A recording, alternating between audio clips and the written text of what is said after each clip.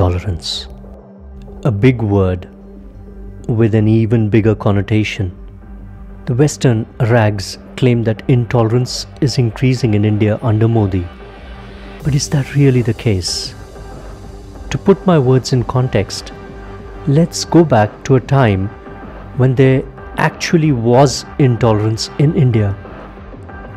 To the emergency of 1975. This time gave Indira Gandhi the authority to rule by decree. Elections were suspended, civil liberties curbed, most political opponents were imprisoned. One such opponent was the late George Fernandes. In an attempt to get to George, his younger brother Lawrence was tortured so brutally that even 40 years later he still breaks down and weeps. He walks with a limp. And what about Kannada actor and producer Snehalata Reddy?